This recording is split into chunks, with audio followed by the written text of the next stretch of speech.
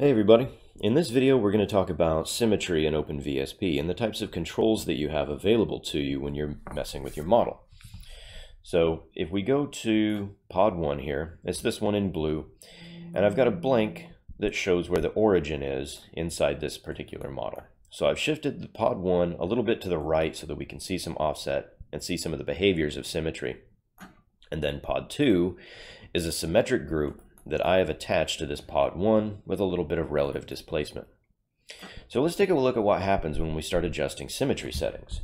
Now in this case, I've got XZ symmetry turned on and no axial symmetry. So let's turn that off. So the part that you're actually controlling is this right hand piece, and this is the one that you adjust. When you turn on symmetry, VSP simply copies that across your reflection plane and makes a mirror image of it. Now you can do this in multiple planes at once. So right now we have it reflected about the XZ plane and the XY plane. So it's reflecting top and bottom and left and right. If we turn on YZ, now it's reflecting along this plane that slices an X. So you can have all three of these turned on at once and make some really interesting little setups. But for now, let's turn that back off. So if we turn off XZ, and we have this sitting here, let's take a look at what axial does. Now axial means that it's going to set in number of copies around whatever axis you define. In this case, we've set it about the attachment X. So we can set this up to 6 or 100, let's say 24, just for fun.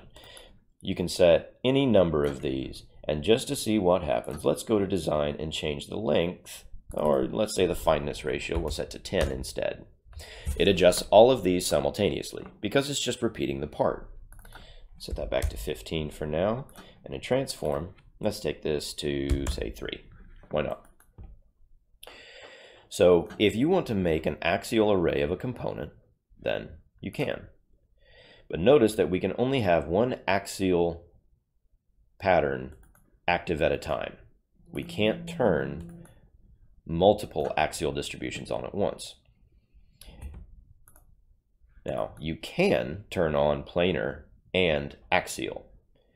So if you know how you want to set this stuff up, you can start to make really interesting shapes just by repeating geometries.